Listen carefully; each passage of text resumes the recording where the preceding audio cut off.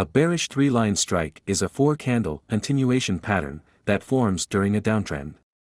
The pattern is made up of three bearish candles and one large bullish candle. The first three candles are three strong bearish candles that close increasingly lower, followed by a single bullish strike candle. The strike candle should open at or lower than the close of the third candle and close greater than the open of the first candle.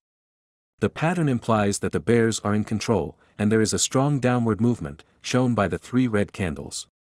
The bulls have regained strength and moved the price higher, resulting in a green candle that engulfs the previous candles.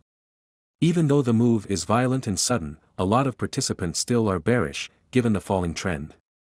You can take a short position once the price falls below the fourth candle and place the stop loss above the fourth candle. Reward to risk can be at least 1.5:1.